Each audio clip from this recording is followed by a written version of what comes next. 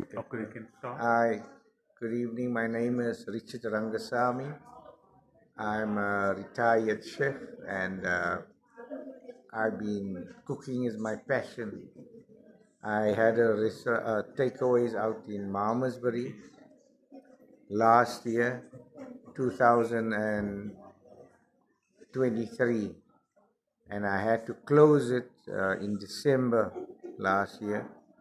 And because of my going blind, and I've been to the doctors, I've been here to the clinic, and I had to close this place, and it was a very busy place, and cooking was my passion. So anyway, we came here to this clinic here in Chatsworth, and they told me I have to wait because I fall under. I asked them if they can't refer me to another hospital. They said no, I fall under Swartland in this area, so I need to go to Paarl, and I have to wait because I've been waiting already over nearly 6 months. Then I told them, please, is there nothing you can do because I'm losing my eyes? I lost my business and I'm becoming blind. Then they checked me, they said it was cataracts. Then eventually one doctor came and she, I don't know, had compassion for me or what. And she wrote even in there a referral letter for me that I lost my business and I need to be seen by a doctor. So I went to the RUACH-EISH. They gave me a referral letter to the RUACH-EISH hospital. When I got to RUACH-EISH hospital, they did a test on me and all this. And, I was so excited that day I went to RUACH-EISH. They said, I said it's a cataracts, and they said cataract. They just put a laser on you, and a few hours, and your eyes will be back to normal, and you won't even wear specs and all this. So I was excited now. I said, Lord, this is the way. But when I got there, they did all this test and put me on these X-rays of my eyes, and they brought out a chart and they said to me, Mr. Rangasamy, I'm sorry to tell you, but you have a virus on your eye, both eyes. You are busy going blind. And I said, what? Can't be. I said, I have. He said, yes, you do have cataract, but it's a minor. That's not the thing. You have a virus, something that is on your nerve that is busy taking your sight away, and the moist around your eye, all those things. Well, I didn't know. I was so devastated, that I'm going to lose my eyesight, in other words. And he said to me, you got about 6 months, but he's going to give me something, drops and all this. I don't know. I still brought it last night. And it was like it hit me like I went expecting to come out of that hospital seeing, but I came into the hospital knowing now I'm going blind. So I said, is there nothing? He said, the only thing, there's no cure for it, but we can slow it down by the things, medication where we're gonna give you and this and that. So anyway, I went, said, well then, and they gave me a date now for the 27th of March.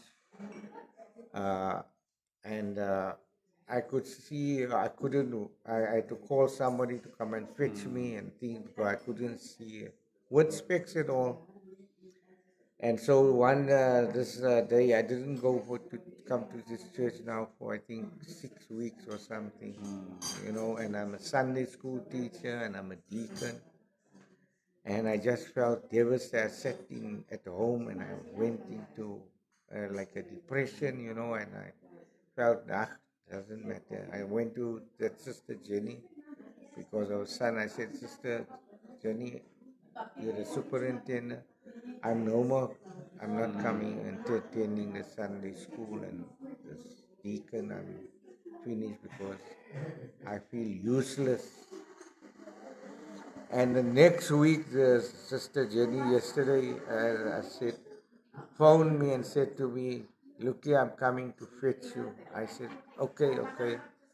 Now I was trying to work up something not to come here, you understand? She said, "Brother Richard, you know something is going to happen to you. I feel it." I said, "Well, like what?" She said, "No." I said, "Oh, this woman too now." Anyway, I looked where she is. But anyway, I thought, now wait, I'm going to duck. I saw my word, when I opened the door, here she was. And I looked right into her face from my car. And she said, without hooting, she said, "Come, are you ready?" I said, "No, not yet." So I quickly got dressed and things. And I came, and when I came here and sat there, and I don't know, she just touched me so, and she said, "You are here, something is going to happen."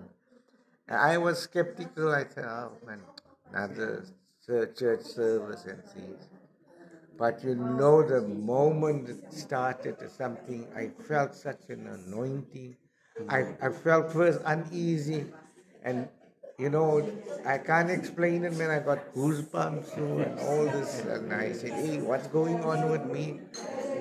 And so, Apostle, he called out. He said, "Any one of you need to pray. Need prayer and things." Hey, and I said, "Oh, I couldn't see, and I wondered where I couldn't find my way to walk out here because I was unbalanced. I was so unbalanced. I thought I'm gonna fall when I came here, and I got here. And when I came, and as he was just praying, he took off my specs. He took it off like that. And when he laid his hand upon my eyes, it's like, I felt like a fire, some kind of a fire on me. And in that moment, my eyes was closed. When I opened it, just like this, when I opened, I didn't see where were the specs on. I never see his face. I can't see. Like now, I see in your guys' faces. So when I opened my eyes, I saw this man's face. I said, "Wow." I went to him and I said, "I can see." And I saw the colors. I saw the light. It's like rays of sunshine that came into me. And I just said, "Lord, hey, what happened?" The tears of joy just came to me. I felt even even if I'm talking about this, it's like a joy in me it's like rivers of living waters. Like once I was blind and here I can see. And I just hugged the man of God here. I said, "Hey, I think this man must be thinking I'm going crazy." But that is the joy, and it restored me in such a way. And this morning I said, "Hey, maybe this was all a dream or something. Let me look." And I looked around. Honestly, I saw the wall the first time. I thought it was a gray wall. It's actually white, pure white. I said, "Thank you, Lord, that you restored my sight and my faith." And that is why I'm here. I was here tonight, and I said, thank you to the Lord for what he has done. And thank you for the wonderful anointing. And you still can feel there's a mighty anointing in this place.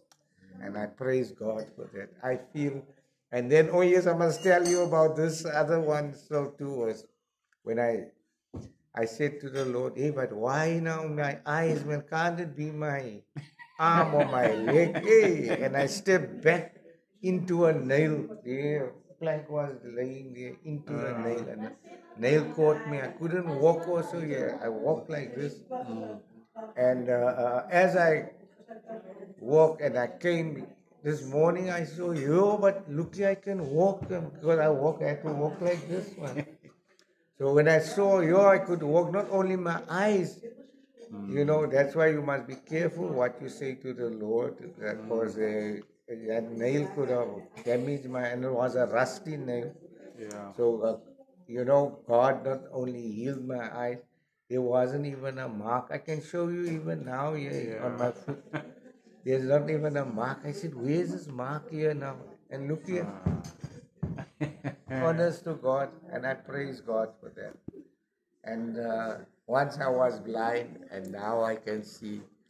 And the joy of the Lord is my strength. Praise Amen. God. Amen. I'm a new creation in Christ. Thank you, Lord. Amen, Thank you, beloveds. Jesus. We just thank God for a wonderful, Hallelujah. perfect miracle for Thank our you, brother. Jesus. Bless His holy name. Hallelujah. Amen.